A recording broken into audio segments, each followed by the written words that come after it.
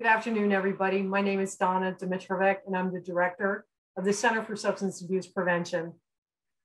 I'd like to welcome you today to today's kickoff event for National Prevention Week.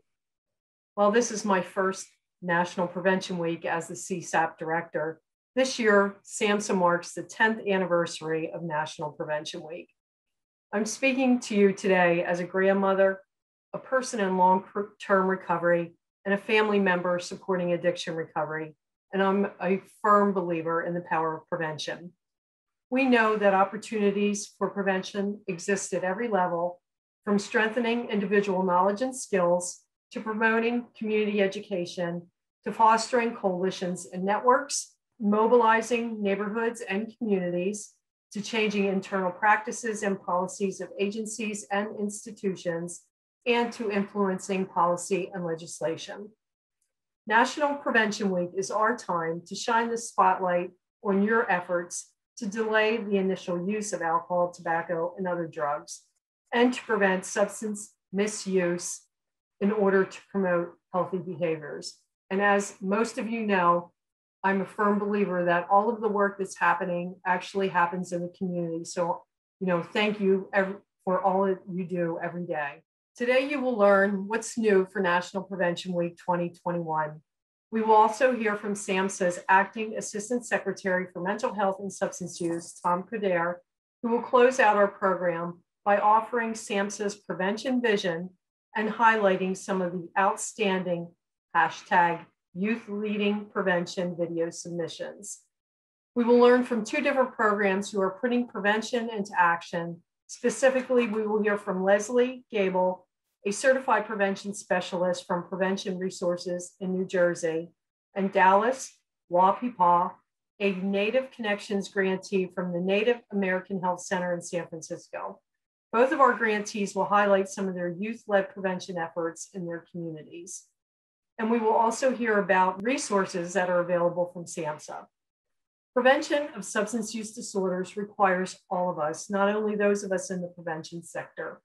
Our colleagues in the intervention, treatment, enforcement, and research sectors all play important and complementary roles. It's not always easy, but effective collaborations and partnerships are essential to ensuring the good health and well-being of our nation's children, families, and communities. I'd now like to turn it over to David Wilson, our NPW coordinator. He will walk you through the details of National Prevention Week 2021. Thank you. Thank you, Donna. And more importantly, thank you for your leadership and your full support of National Prevention Week. I've been the coordinator of National Prevention Week, or NPW, since its inception, and we here at SAMHSA are thrilled to be highlighting the 10th anniversary of NPW. Each and every year has seen an increase in participation from communities and organizations across the country. And that wouldn't have been possible without the vision and support of past and current SAMHSA CSAP leadership. As we are kicking off National Prevention Week, the main resource engine behind NPW is our website. So I encourage everyone to visit www.samhsa.gov/prevention-week to be introduced to the many ways of getting involved with the observance. And not just during the week itself, but throughout the entire year, because prevention happens every day. We just use this week as a platform to showcase what effective prevention efforts look like throughout the year. And NPW does that through our three main goals. One, to involve communities in raising awareness of behavioral health issues, and not just raising awareness, but by showcasing their effective prevention efforts as well. Two, to foster partnerships and collaborations with federal and national organizations who are dedicated to behavioral health, just like we are. And lastly, to promote and disseminate quality resources, data, and publications to assist those communities who are doing the work on the ground. So this year, like in past years, we are asking individuals, community-based organizations, and coalitions to showcase their efforts around these 5 daily health themes. preventing prescription drug and opioid misuse, preventing underage drinking and alcohol misuse, preventing illicit drug use and youth marijuana use, preventing youth tobacco use with a special emphasis on e-cigarettes and vaping. And we wouldn't be the Substance Abuse and Mental Health Services Administration if we weren't trying to focus our efforts on preventing suicide. So as I close, here are a few ways that you can get involved or support NPW.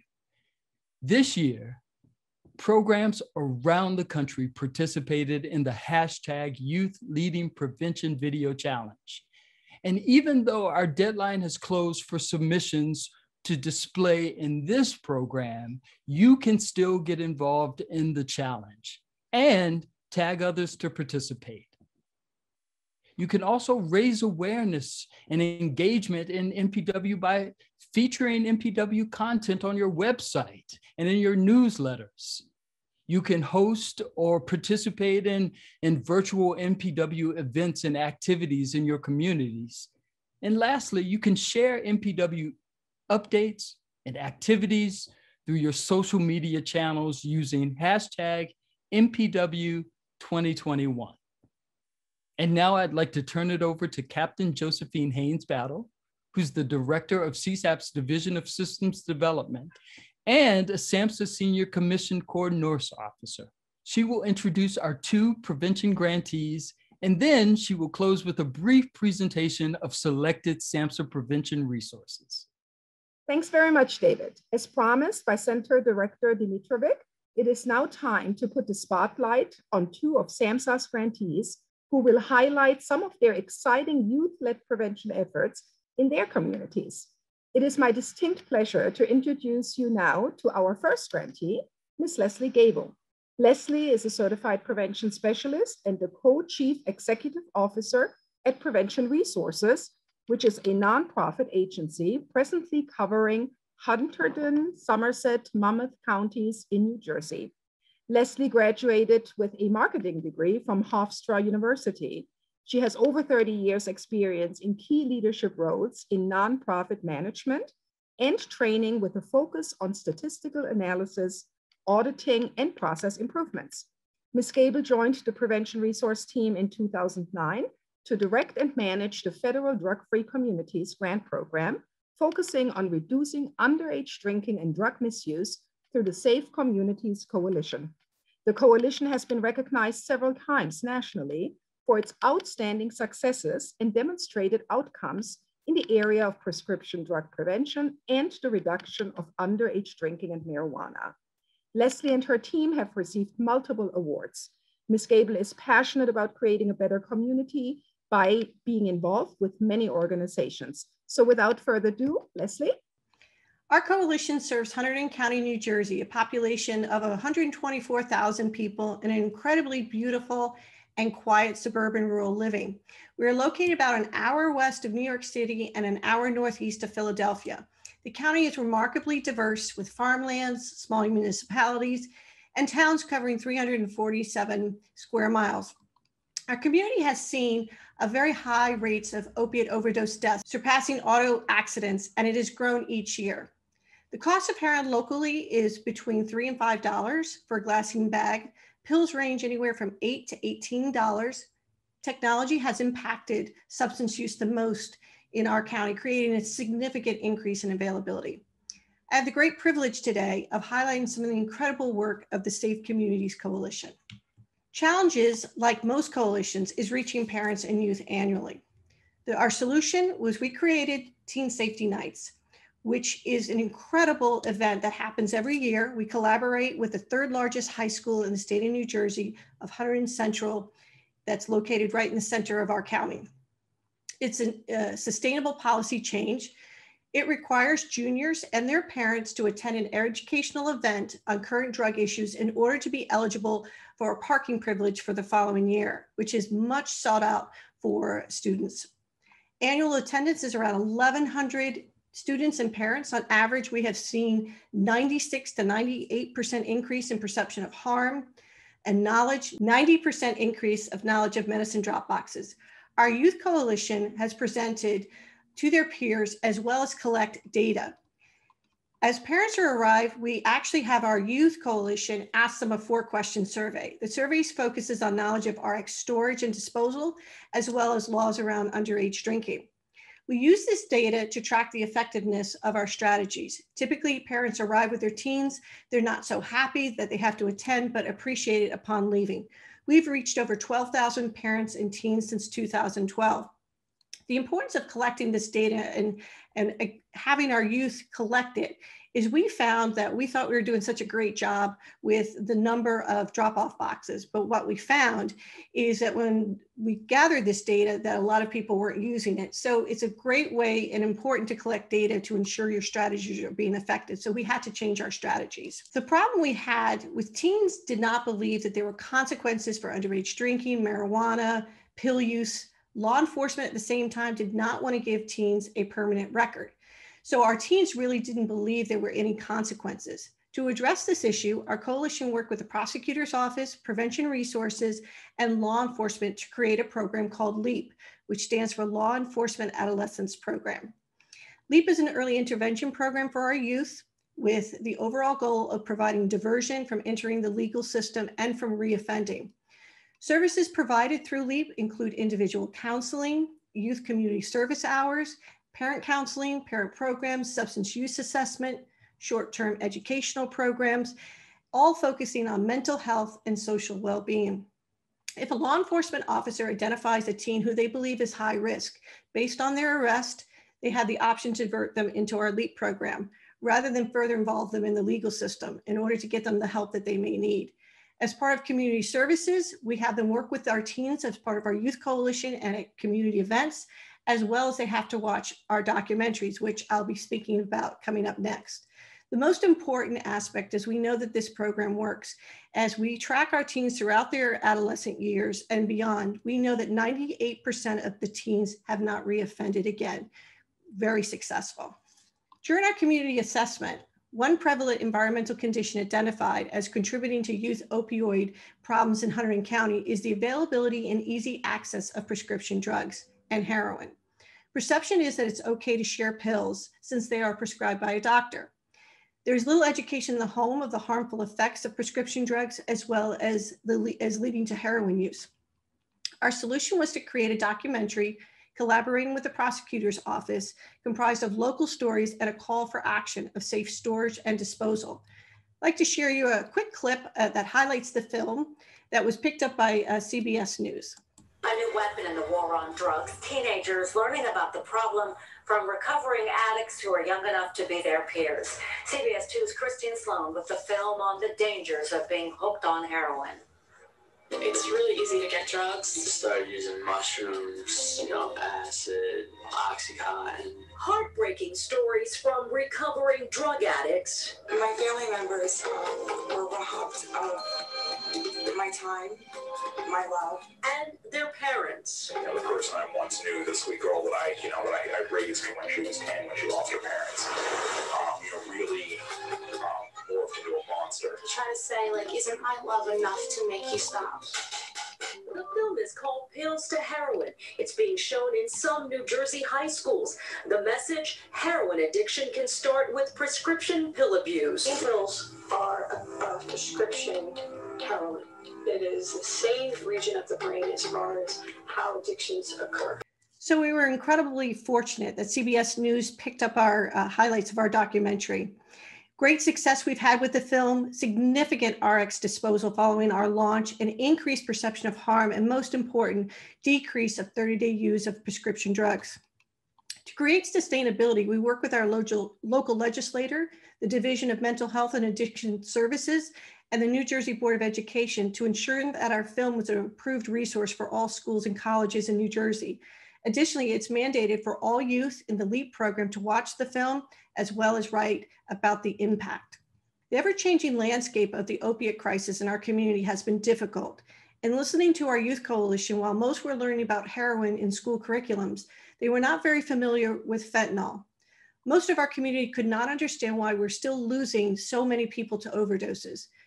We created the fentanyl factor last year. Similar to our pills to heroin, we had talked with experts about fentanyl, as well as local stories from parents that had lost their child. Before launching the film, we had our youth coalition screen what we thought, just like our Pills to Heroin documentary, would reach our teens. Their feedback was critical as we missed some important aspects. Teens wanted to hear more from other teens and not just parents and law enforcement. So we had to go back and redo our interviews. Our launch last year was through several town hall events. We were fortunate to be able to get one in-person launch last January, and the rest have been virtual. We've already seen a significant increase in knowledge and resources based on pre and post surveys. Most importantly, this is another sustainable tool that our schools can use and has been improved throughout to be able to use statewide, and they're all free access as well as on our website. One of the biggest problems that we have had is we've always wanted an app. And when we researched trying to find an app, would cost us up to over $10,000. So we basically were never able to do so. We were meeting with our local high school media club and code club, and we had great partnerships, and they were working on some mini public service announcements for us. So they asked us if we had anything else that we wanted to do. So I threw in there, hey, we would love an app, to connect teens to all local resources as well as state and national. I never thought it would happen. Months later, they reached out. These kids taught themselves how to use codes and be able to create this app for us. I'm going to be able just to take you through some of the different parts of our app. So this is the front page. It talks about the Overdose Protection Act, which is incredibly important, as well as being able to click to different hotlines. Here you're looking at the drug and alcohol. It also shows text. The blue areas is websites that they can reach out for anything that they may need help with. Other types of hotlines that come up is also, also for prescription take back. And so they can also see, as well as their parents, all the different places as far as the help app. This help app, let's start again. This help app, we had designed it very differently. And the kids came back and said to us, we don't like the way your design looks. And we listened to what they said. They also came up with some other areas that, as far as mental health, that they really wanted to make sure that it was covered. So what you're seeing here are the other categories they asked us to include.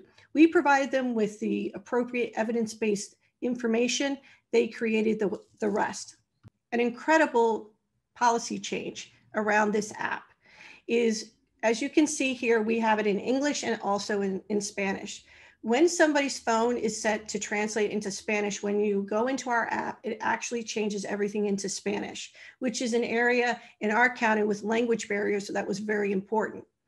Also about this app is we're working with our local police department, and when they come across a teen that they're concerned about, they have these cards that they can hand out.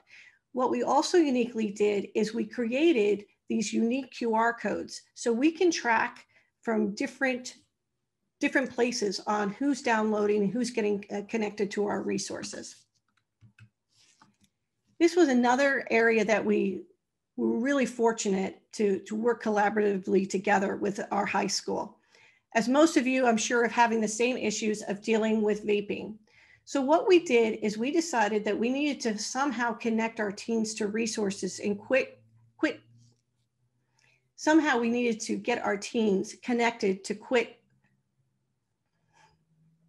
Somehow we had to get our teens connected with quit resources.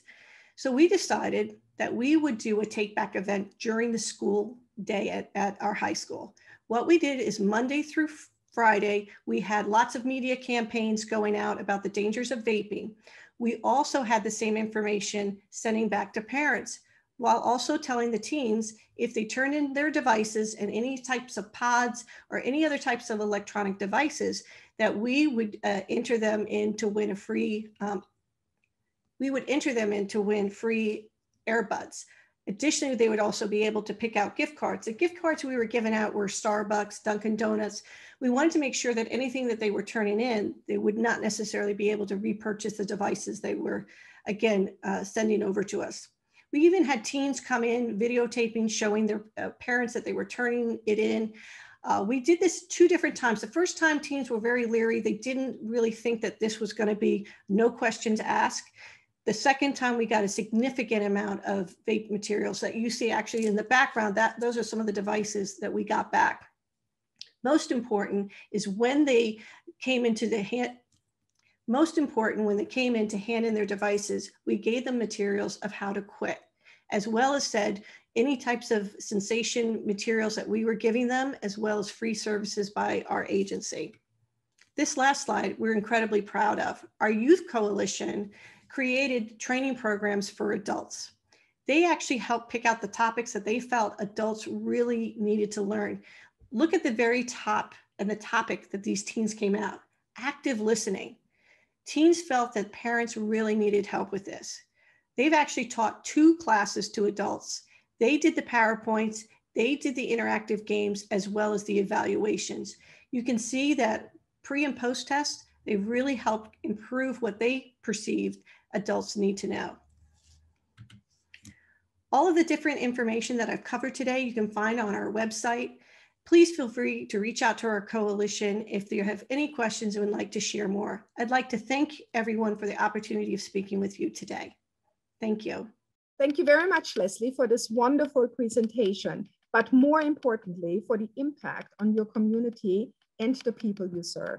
Now we're turning to our second grantee. Mr. Dallas Wapipa represents the Kickapoo, Sauk, and Fox tribe, who is one of SAMHSA's Native Connections grantee and serves as the program manager of the Transitional Aged Youth Program at the Native American Health Center. The Native American Health Center Native Connections Program provides American Indian, Alaska Native transitional age youth services in the San Francisco Bay Area community, which include workforce development, events, ongoing cultural prevention services, mental health prevention and intervention services. Dallas has worked with youth for over 15 years in different capacities, including group facilitator, mentor, and youth worker. Growing up in the Bay Area community fuels his passion to create safe spaces for Native youth to explore their cultural identity and all aspects of themselves. Dallas' presentation will address successes and lessons on pivoting services to maintain culturally appropriate youth-driven leadership program in a multi-tribal urban setting. Dallas is joined by Ariana Antoine Ramirez, who is the president of the Transitional Age Youth Council. Dallas? Hello, everybody. My name is Dallas Wapipa. I am the program manager here at the Native American Health Center for the Native Connections Program, which is funded through SAMHSA. And just like was mentioned earlier, our program serves American Indian, Alaska Native transitional age youth throughout San Francisco Bay Area community. We're currently in our year 5 of a 5-year grant. So this is our final year. And our primary location site is located at 160 Cap Street, San Francisco. So our vision statement was created in the planning year of Native Connections that we did with our community. And it goes, and I quote, "Our vision is to provide accessible services to American Indian, Alaska Native, transitional age youth, support their seamless transition into adulthood, and provide a stable ground to fulfill their aspirations and dreams through embracing a healthy way of life and Native values." So for today's presentation, I'm going to be discussing our youth-led programs. And so we'll be covering our program internship, also known as the mentorship program. We'll be discussing the suicide prevention media program. And then finally, lastly, we'll be discussing the San Francisco Intertribal Unity Council, which is our transitional age youth council. So our mentorship program came about because we have a youth leadership program here at the Native American Health Center that's called the Youth Fellowship, which is for high school youth ages 14 to 17 years old. But we didn't have anything for our older transitional age youth, that 18 to 24 range, which has been a gap in services in the past. So we were really grateful to get the Native Connections grant. So the mentorship program focuses on that 18 to 24-year-old population. The focus of the mentorship program is to help support and foster healthy outlets, cultural awareness, education, and career development with an outcome of lowering the risk factors of substance abuse and suicide for Native transitional age youth.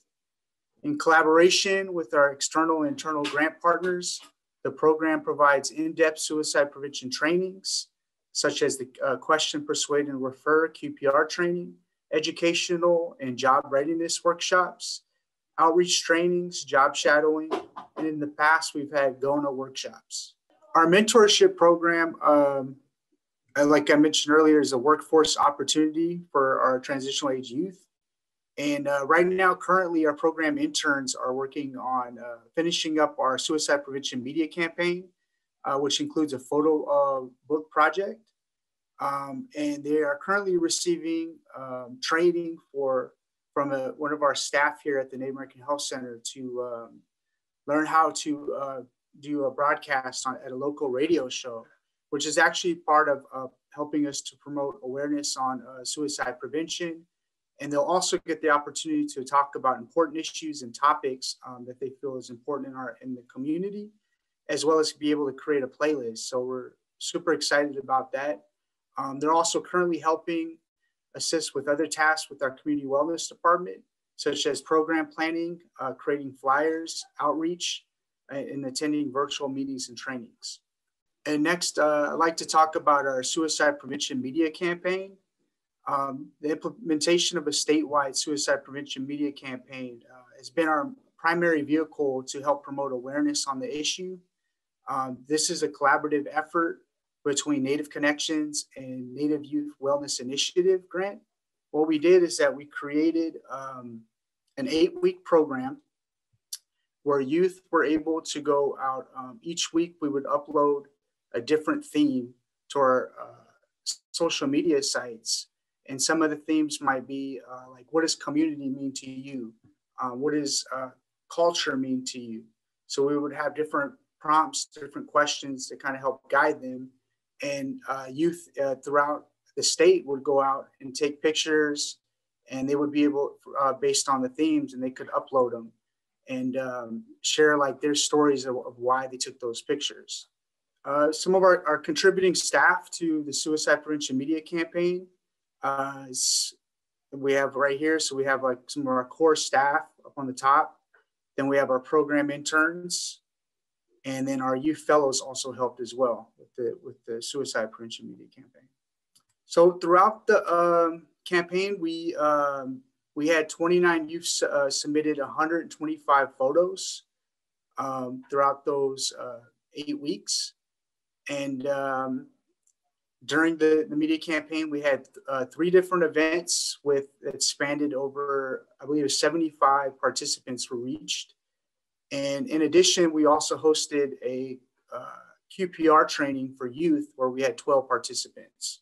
So this is just an example of one of our youth suicide prevention photo voice project flyers for the theme. This one's actually week 7, and kind of give you guys an idea of like what we would put out there to engage with the youth.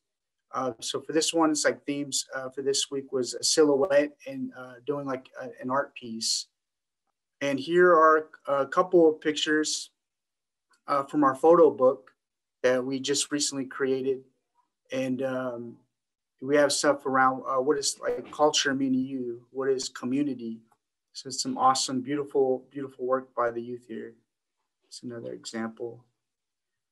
And then our last event, which we hosted virtually, was called the Interconnectedness event.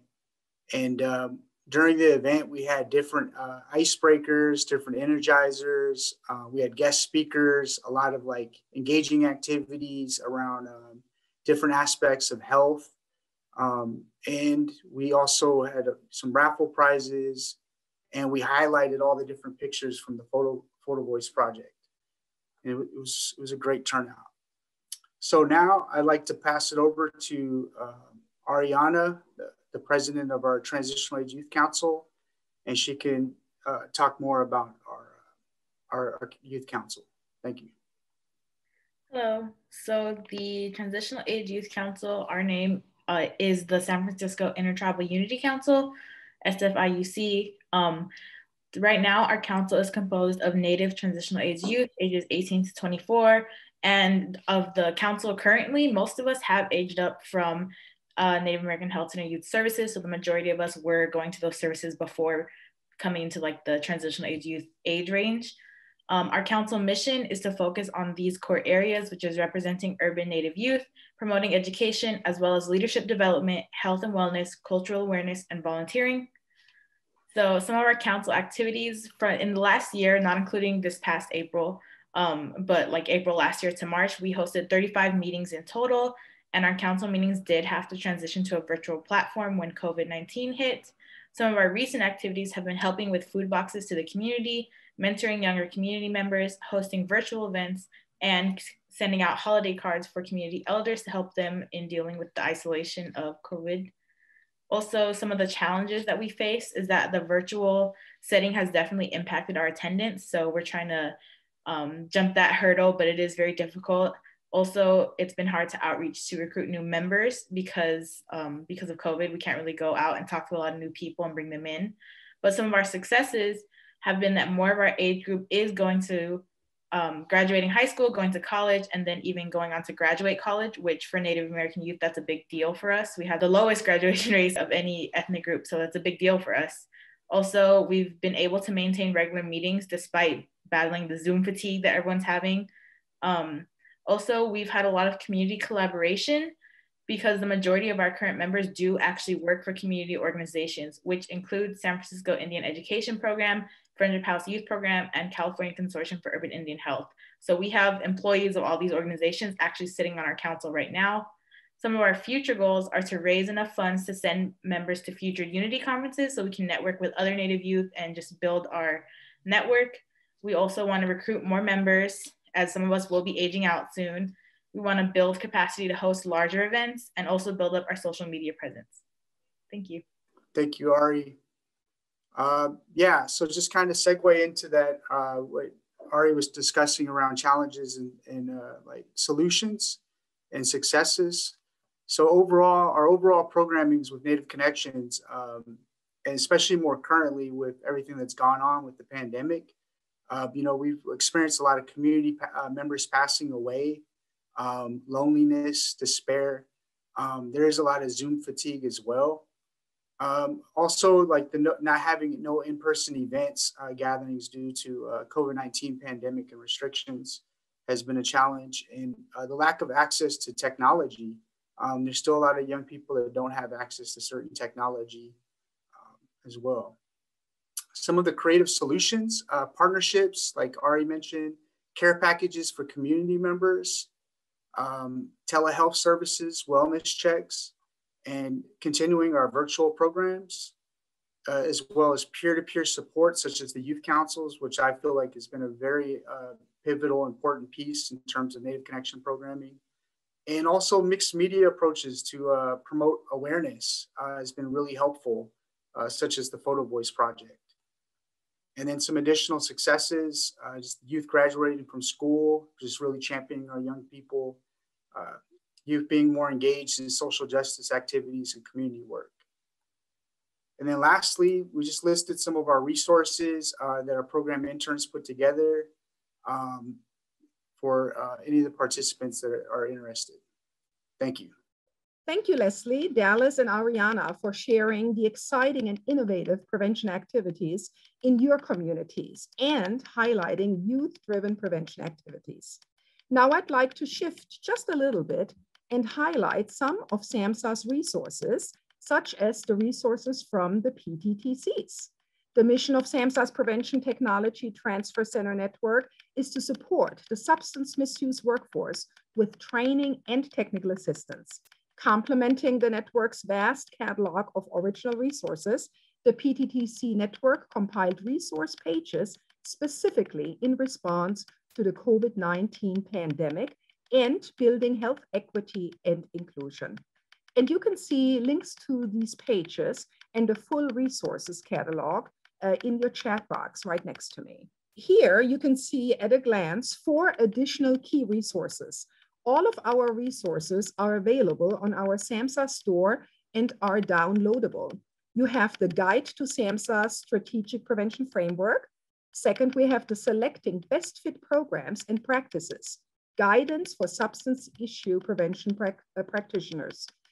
Thirdly, we have Focus on Prevention, Strategies and Programs to Prevent Substance Use.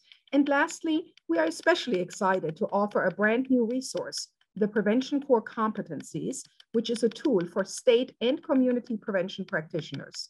It offers direction to the prevention field, affecting staff development and career ladders and pipelines, and providing guidance for training programs and service delivery qualifications. These are the current prevention guides available from SAMHSA's Evidence-Based Practices Resource Center. The first one you see is the Substance Misuse Prevention for Young Adults. Secondly, Preventing Use of Marijuana, Focus on Women and Pregnancy. And lastly, Reducing Vaping Among Youth and Young Adults. Each guide describes relevant research findings, examines emerging and best practices, identifies knowledge gaps and implementation challenges, and offers useful resources. Our underage drinking prevention resources now include 2 new discussion guides to use with the College Drinking Prevention Perspectives videos. The videos highlight how college-focused prevention strategies were successfully implemented on campuses to reduce underage drinking and problem drinking. They provide an overview of key themes and strategies in each episode, as well as conversation starters to spark discussions within your college community about alcohol, and encourages viewers to talk about ways they can leverage these strategies in their own community. In addition, we have added a suite of new data visualizations, which will bring trends from the National Survey on Drug Use and Health to life. Be prepared to have the difficult conversation highlights the co-occurrence of alcohol use and marijuana use among youth ages 12 to 17. Getting ahead of a problem reinforces how many youth begin drinking every day. Prevent unsafe drinking behaviors on campus is intended for prevention professionals who work in a college or university setting. Looks at key trends regarding the prevalence of alcohol use among college students. Other resources include underage drinking, myths versus facts, alcohol effects on the brain, or Alcohol FX, a mobile app for educators and parents to use with middle school aged children. The Sound of Your Voice video and talking with your college-bound young adult about alcohol. Parent Guide helps parents discuss alcohol avoidance strategies. Brand new, the After High School. Talking with your young adult about underage drinking expands on the topic to include tips for parents to talk to their young adult, whether they attend college or not. Also available on the stopalcoholabuse.gov website, you can find materials and resources for communities talk to prevent underage drinking. Here are some additional selected resources for teens, parents, and caregivers. Tips for Teens fact sheet series available in English and Spanish. These fact sheets contain concise and easy to read information regarding marijuana, opioids, steroids, tobacco, e-cigarettes, inhalants, methamphetamines, heroin, underage drinking, cocaine, HIV, hallucinogens, sedatives, and stimulants. The Keeping Youth Drug-Free Resource Guide is intended for parents and offers advice on keeping children substance-free. The SAMHSA's Get Connected Toolkit is linking older adults with resources on medication, alcohol, and mental health. It is designed for organizations that provide services to older adults. This toolkit offers information and materials to help understanding the issues associated with substance misuse and mental illness in older adults. Our popular Talk They Hear You campaign resources include some brand new materials, such as Talk They Hear You, television and radio PSAs, and campaign soundtrack by your side. They address both underage drinking and other substance use, including vaping. Check SAMHSA's YouTube channel and download them via our website. We have print PSAs, print PSA flyers, postcards, wallet cards, window clings, and a partner toolkit flash drive. New brochures specific to vaping, marijuana, and opioids, and the new 5 Conversation Goals mini brochure. We also have a suite of student assistance resources for educators, which showcase the importance of student assistance, professionals, school leaders, and families working together to support the needs of students who may be struggling with substance use, mental health, or school-related issues. The new community engagement resources also help partners promote and implement the campaign locally. We all make choices. When it comes to alcohol, kids make choices whether to drink or not. Bye, Dad. Bye-bye. Remember, I'm going to Alex's party tonight and sleeping over. Have fun. Hey, have a seat for a second. Remind me about that party again? Alex is just And adults make choices whether to talk about it. That's true of parents and every other trusted adult in a kid's life. Kids want to know our expectations when it comes to alcohol and other drugs. They want guidance and honest answers to their questions. And it makes a difference when the message is consistent and part of everyday conversations. So talk with your kids and help lead them on a positive path. Because when you talk, they hear you. For more information about talking with your kids about underage use of alcohol and other drugs, visit underagedrinking.samhsa.gov. And now we are super excited to share that you are among the very first to learn about SAMHSA's new Talk They Hear You campaign mobile app, which helps parents and caregivers prepare for some of the most important conversations they may ever have with their kids. Let's watch the promotional video.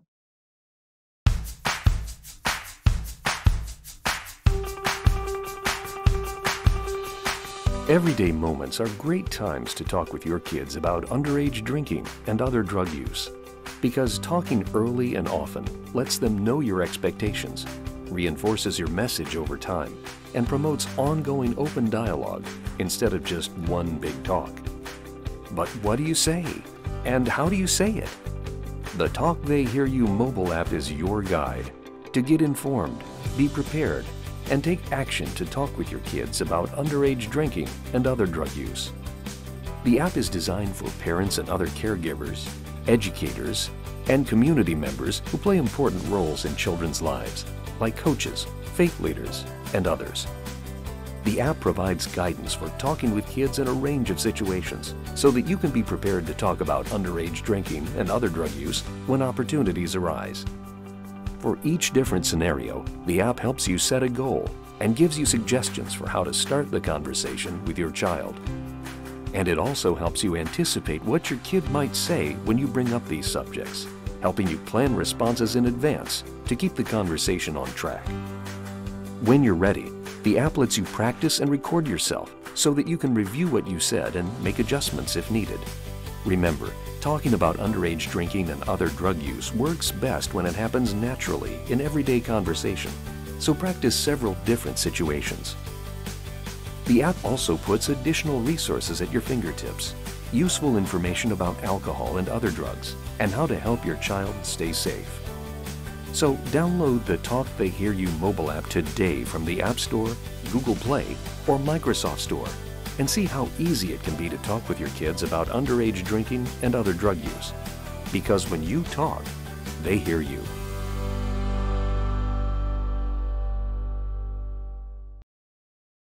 We hope that these resources will help to assist in advancing your prevention efforts. Now I'd like to turn over the session to Mr. Tom Coderre to share a few words. Tom? Hello, everyone. I'm pleased to close out today's National Prevention Week kickoff event. I may be the acting assistant secretary at SAMHSA, but I'm also a person in long-term recovery. So it's an honor to bring my lived experience to leading our agency. SAMHSA is addressing behavioral health trends that have emerged as a result of the pandemic and has been given significant resources to help people with mental and substance use disorders. Recently, the administration released nearly $2.5 billion in supplemental funding for state block grants to address the mental illness and substance use crises. This funding will help increase the availability of services for individuals and communities experiencing heightened emotional trauma and the exacerbation of existing mental illness and substance use issues, which have no doubt worsened during the pandemic. The pandemic's impact has been acutely felt by Black and Indigenous communities and people of color. COVID-19 has revealed stark disparities in access to care in these communities, specifically with regards to the lack of insurance, cultural and linguistically appropriate care, technology, and transportation. SAMHSA is empowered by the President's commitment to control the COVID-19 pandemic and its unintended consequences on mental health and substance use. Last month, the Biden-Harris administration released its drug policy priorities for its first year. The policy priorities take a bold approach to reducing overdoses and saving lives.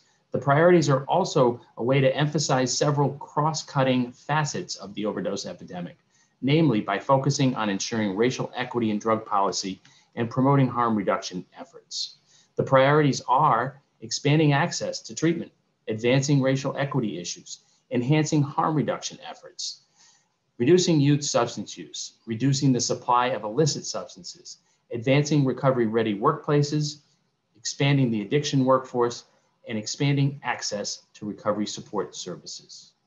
And now, to wrap up today's presentation, I'm pleased to unveil the top 3 entries from our #Youth Leading Prevention video challenge, as well as 2 additional submissions we'd like to share. All of these selections demonstrate youth prevention in action across the country. Thank you everyone for joining us today to kick off the 10th anniversary of National Prevention Week.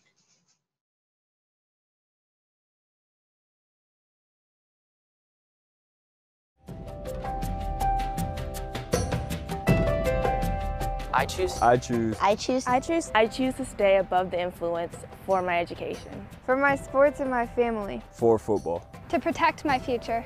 To pursue my dream of becoming a lawyer. Because cheer is important to me. I stay above the influence because I can focus better in school and make a positive impact on the world. For my family and as well my passion in photography. So I can keep my focuses on my dream. To be a great leader and focus on my archery. Because I want to have a strong mind and a strong body. To protect my future. To stay healthy and to stay safe. I stay above the influence to continue to pursue what I love. Because I'm an athlete and I don't want to damage my body. To spread positivity through my peers and to be a positive leader in my community. To focus on my extracurricular activities. Because as an advocate for You Matter at my high school, I believe in relying on a support system of friends and loved ones rather than turning to substance abuse. Because I want to be the best I can be for those I love. For my family and for my health. I'm above the influence because of books and this ball.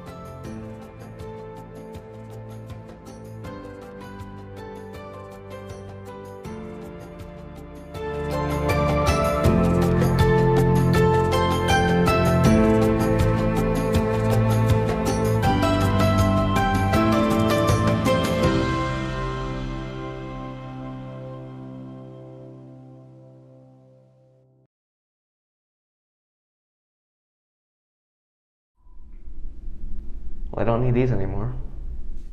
Don't throw medication away in the trash can.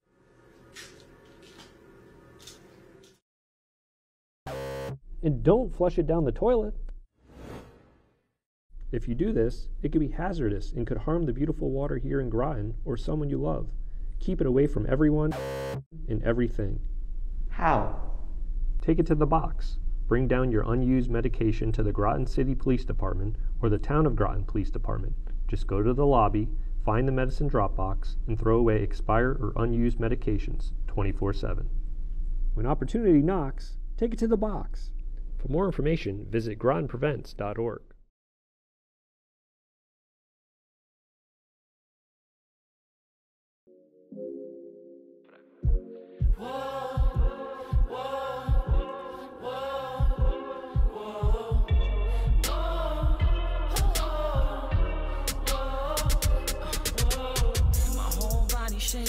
Can you feel my heart beating on my chest? And this is just a start. Cause when I'm in the dark, I feel so alone. It's like I'm paralyzed, like I can't even run from my deepest fears. Been going on for years.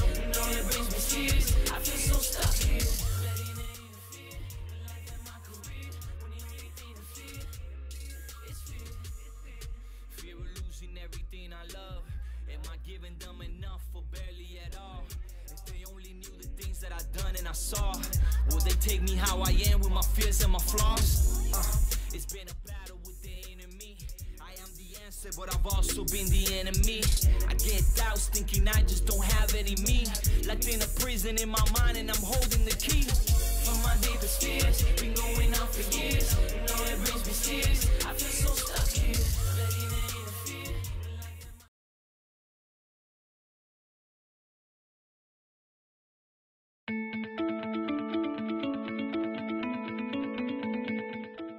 Prevention work is something that I'm interested in, and I really enjoy making a difference in my community and in my school. It's been really great to feel like I have a voice and to advocate for something I'm passionate about. I enjoy learning about the community and get to meet new friends. My friends and my peers and I can get together to try and make a change on something that we're all passionate about, something that we care about. That helps spread awareness around our county, things such as mental health awareness, alcohol, and even drugs, mainly to teens and then sometimes even to parents who are just informing them on what their teens are doing today. It gives me the chance to talk with my peers and make changes. And that's exactly what I wanted for my community, to talk about and solve problems that were actually happening to teenagers all over the place. We will need all hands in to see positive change.